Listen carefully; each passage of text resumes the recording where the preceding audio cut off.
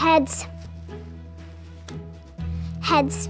No matter how many times we flip a coin, there's always going to be a 1 in 2 chance of it landing on heads rather than tails.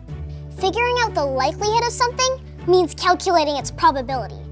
Now, probability doesn't mean it will happen, it just means calculating how likely it is for something to happen. It's used to predict the weather, sports, and the best of all guessing games. Speaking of games, if you spin a coin, the odds of it landing on heads rather than tails is not 1 in 2. We can use physics to understand why. On a typical coin, the head side has less carved out of it, meaning that the head side will be heavier. So if you spin the coin perfectly, the heavier side will land down more often, causing tails to show up more often than it should. So if you want to win at a guessing game against a friend, try spinning a coin and pick tails. Physics and math can be fun, and they can even help us win at games.